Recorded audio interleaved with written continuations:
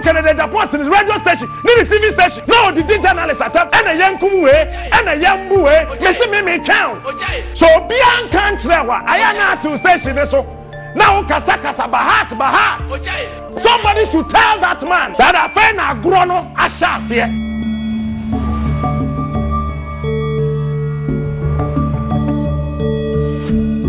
Yanye careful na kasana yenye kasano. And a service situation no if you care to know.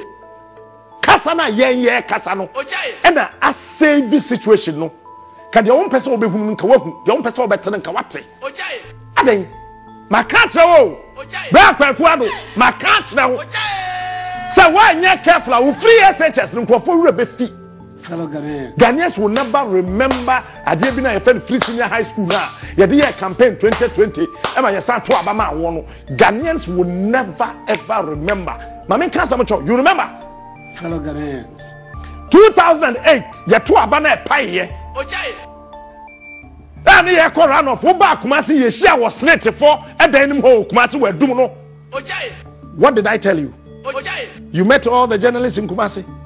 People were singing songs. I looked into your eyes and I told you that the reason why we were struggling to win the 2008 elections was because of little mistakes. First thing I pointed out to you, and they said, Petro no, yetum, yenyefi say yeko run off pepepe, je kufase wateso. Kufo at the health insurance. Ye can youth employment buy. Free maternal health care. School feeding. Capitation grant. Venture capital. Name all of them. But when we say timer, ye kwa koto abano. Na Ghana for refi. Saade no. Sa mistake no. Akufado uye bi. Uye the same mistakes. Na Ghana for refi few free SHS no. And by the time when you be back no. Now enema you very late for you.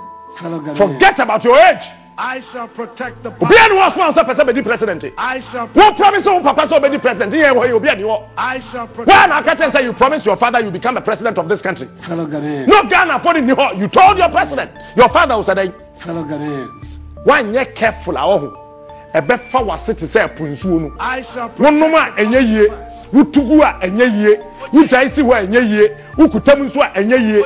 Now wuntimi nyane hwe. You got to be careful. Fellow Ghanaians. Nobody would like to tell you this plain truth, but I will tell you. I shall protect the Wopa fa. Wopa jai. That's all the bedi agura. And can for one can be omka. Yesterday, no koi kajen say no code said no ko aje said whichever way would not what think I chime into him them person can. What think I chime in? To him them person can. Now we are any party other radio stations. No mu put up defense and yansan him. First all defending I know kwa no abesi we say sometime. And I know back we better TV3. Or kasasa abaya ni busa say. So tell me the way forward. Or say, lady say, what do you think is the way forward? Wabre, the way the team na waka, person defend Adiana emfa. Hey, but we are not Ken and Agyapong in his radio station, the TV station. No, the journalist at and a young kumwe and a young bue, Midiokuam swelling, a young kwabu, a multimedia about the defense. Erastus Asarandonko, young kwabu in the Yankunu, Messi town. So Bian can't tell I am not to station so. Now kasakasa bahat. Obian can't tell us I will respond to you. I have gotten the time, that means my time. Watch out for tomorrow. Somebody should tell that man. Somebody should tell that man that a friend agrono ashasie. Captain Smart. Where you host to? Where send your host to country? Nipa struggle to find food to eat. Who cry me bold? Didn't cry me wasting me energy. But I'm not Ken and Agyapong. I was always quiet because you were fighting for the ordinary Ghanaian. Me obia or fighting for my way no. No matter what you do. Want to mean yeah Yankopon as one fighting whatever. Enti wo ka bibia ya na ma yedi. Wo ka bibia ya na ma yedi. Because me nim say wo tena se a.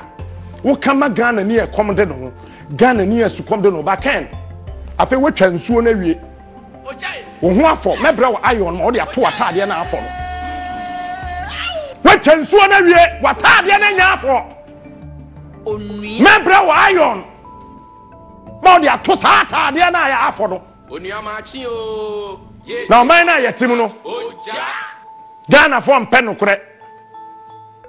Ba me meka kire wo hia me a wo pa taame. Wo hia me a wo pa pemasem. IGP wuti kura yim. Ena Ken and Agyapong si onim nipa okuma Ahmed Swale. Akosi say. Hey. Akwa say. Oya MP. Enti o enjoy the privileges we wa. Speaker of Parliament say MP some privileges no Endru marketplace ho. Osi yankwa boy rastu sasar donko na yanku no. Yampunu na yanku no. Enipa ye ka adwira asema ye kum kaka. Apo nipa mienu tuo. Yensan kwa bu journalist yanku no. Enye hwe GJ tina me say me nya member da. Eya bola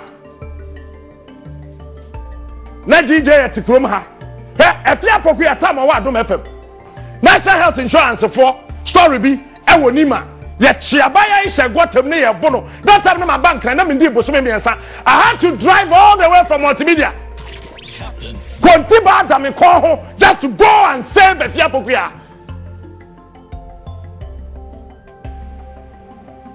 Efia nyame nka ho bebia wo bia sese owo owo sese owo despite group wo efia nyame nka ho vim lady ene yesi yambu asare donko de yankunu na mu wia na obi abeka chen say the government is doing everything possible to protect journalists. If you think you are protecting journalists, talk to your MP Ken and Agyapong. If you think government is still abaye so who protect it and central for talk to Ken and Agyapong. That man is becoming too much in this country. Obiansro no, me I am just quiet because he was fighting for the ordinary. That is why I was quiet. Because damn for and damn for. It is a me protecting the public purse. I don't have to attack the next person who is also protecting the public purse.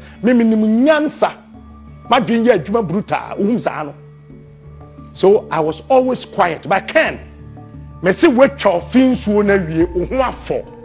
Me bre wo iron, box iron, jebidie wom. Ma o de ato atade no so ma na wo. Na wa hye. So I can send baby, obi am for you. Me for you this time.